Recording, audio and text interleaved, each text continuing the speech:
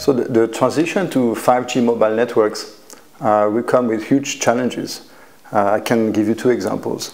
First one is the fact that we'll have a huge amount of traffic that's generated by applications such as video applications and from the social networking applications. And the second major challenge, I would say, is the fact that you have a vast diversity of sources, of objects that are going to generate all this traffic.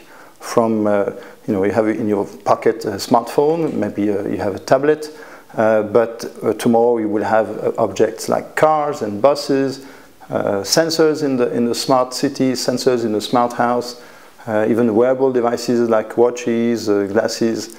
All of these are going to generate a large amount of traffic, and all of that has to be processed by the core network, by the wired network. It's as an opposition to the philosophy taken so far by the 4G mobile standard. In 4G mobile standard, the idea is that service providers are trying to keep 100% of the control of all the traffic inside the network.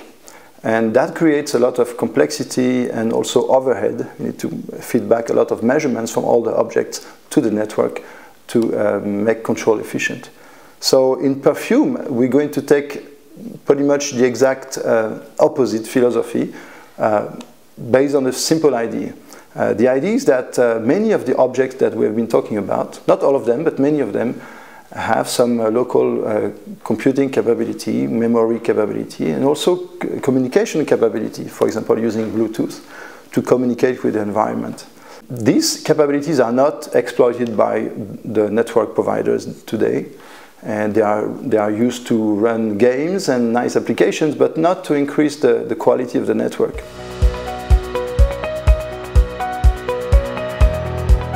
The main idea of PERFUME will be to try to let objects communicate and coordinate to create a kind of collective intelligence among all of these objects.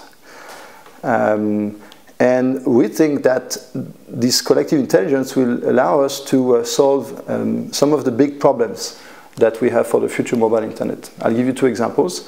One is the interference that is created by all these transmissions and communications between objects that are not coordinated.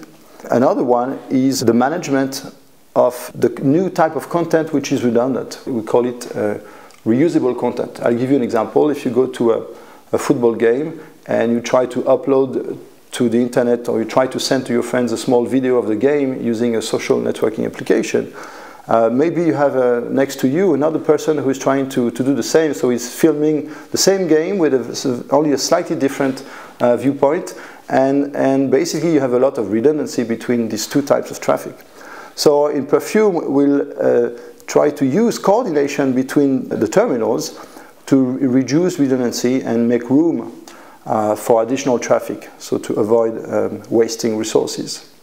If you look at the brain is capable of a massive intelligence, but if you look deep down in the details, the brain is composed of neurons. The neurons taken separately do not have much capability, but it's only through connections, through neighboring neurons, and through exchange of communication that you were able to create this collective intelligence. So the idea of PERFUME is try to emulate this principle at the level of a mobile communication network for the future internet. To put these nice principles into practice, we have a number of technical, scientific challenges. Basically, I would say the number one is to try to understand the fundamental limits. So what is the best you can do if you could connect and coordinate all these objects together? So to solve this question, we need to put some theoretical tools that have never been combined together in the past, or very little. One of them is the theory of communication and information. And the other one is a theory coming from the world of control of processes, which is the theory of decentralized decision. So by putting this together, we hope to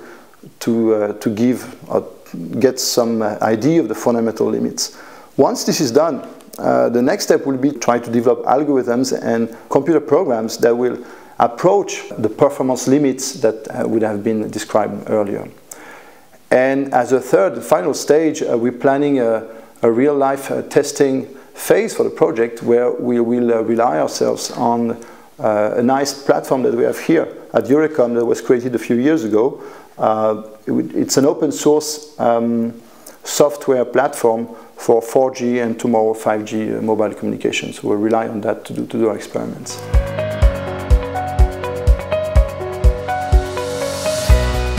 So I think we have a nice environment here to attract talented researchers. Some of my colleagues are some of the best in France or in Europe, or even in the world, in the areas of mobile communication, both at theoretical, algorithm and protocols level.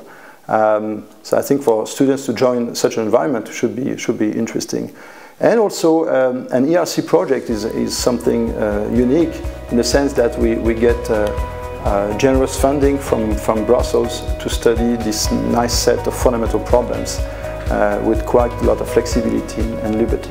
I really want to take the opportunity here to call for students and master students and PhD students, talented researchers to join my team and work on this exciting project.